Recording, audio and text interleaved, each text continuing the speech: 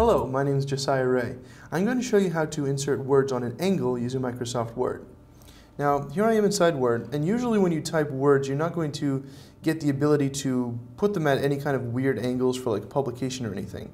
To solve this, we can insert a piece of word art. And I'm going to select just the basic kind of word art here without any of the special formatting. And I'll put my name into it. Say OK. And there we go. You'll notice, though, I can't really move this around too much, and my ability to rotate it is non-existent.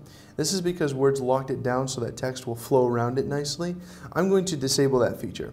And to do that, we're going to click on the Format tab, say Text Wrapping, and say In Front of Text. And now you'll see a lot of other controls pop up all of a sudden.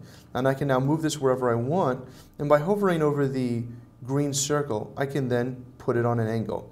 And this really kind of gives you free rein to put these images wherever you want and move your text around the screen. Please note though, once you put text into a word art format, you're not going to be able to edit it again. I hope you've enjoyed this short video on how to get text on an angle in Microsoft Word. I'm Josiah Rea.